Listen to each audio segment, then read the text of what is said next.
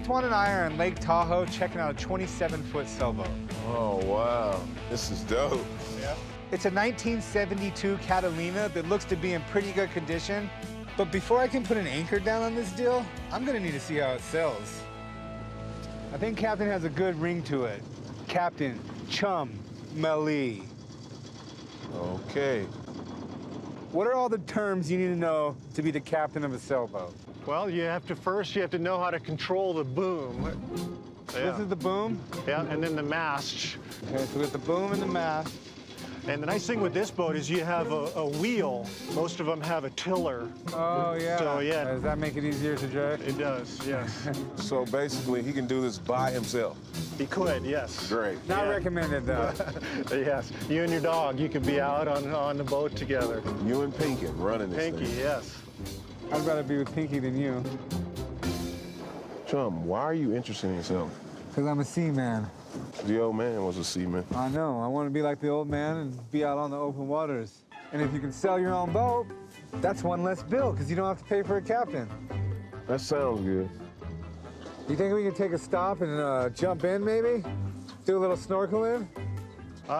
Sure, yeah. So, Antoine, you could help with the main halyard, the one on your right. I love snorkeling. All right. What are you doing? Where did you get this outfit from? This is my wetsuit. I got you this hat, all right? For what? Because I don't want you to get burnt by the sun. Ready?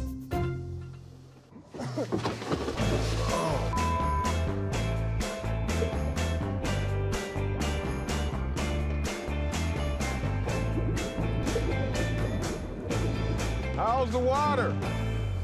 Perfect. Chum, get your crazy ass back on the boat. Yeah, you got it. You got it. My hands are so cold. That was freezing, Antoine. Holy crap. I need to get some dry clothes on and head back and warm up before we talk about the negotiation. Because, boy, I can't even talk, I'm so cold.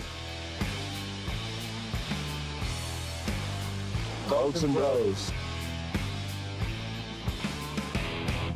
All right, what a ride. That was fun. It was. Pretty freaking awesome. I mean, I know what it's like to be a captain now. It sails great on the water, I give you that. Minus a little bit of paint and, you know, a little glue and some elbow grease, I think it's in great condition. Definitely what I need to further my scuba and snorkeling career. All right, the big question, man. What's the golden ticket? How much do you want? Asking 7 for it. I think that's just a little too much for me, though, because I am gonna have to do, you know, the minor work, and I'm gonna have to get it out of the water back to Vegas. Would you do 34? Would you meet me part way, like at 45? Would you do 38? You know, considering you have to get it back to Vegas, I'd do 38. We got a deal then. Got a deal. All right. All right. All right, let's go over here and we'll work out the details. See, Antoine, that's how you buy a boat.